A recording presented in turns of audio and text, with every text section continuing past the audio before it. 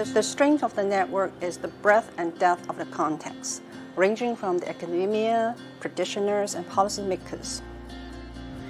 I think sustainability is one of those challenging fields in that it's somewhat still difficult to articulate and define.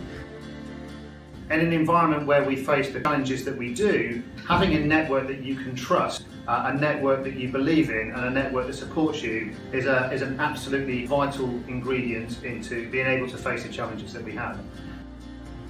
As CISL ambassador, we are all able to champion change for a better world, a target worth working diligently and responsibly.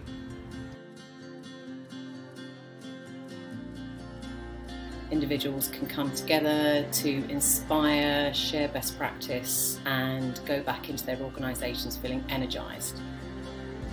CISL has really helped to expand my career. They've not only given me the knowledge to really have a deeper understanding of sustainability, but they've also opened me up to an entire network of people who work in various aspects of sustainability.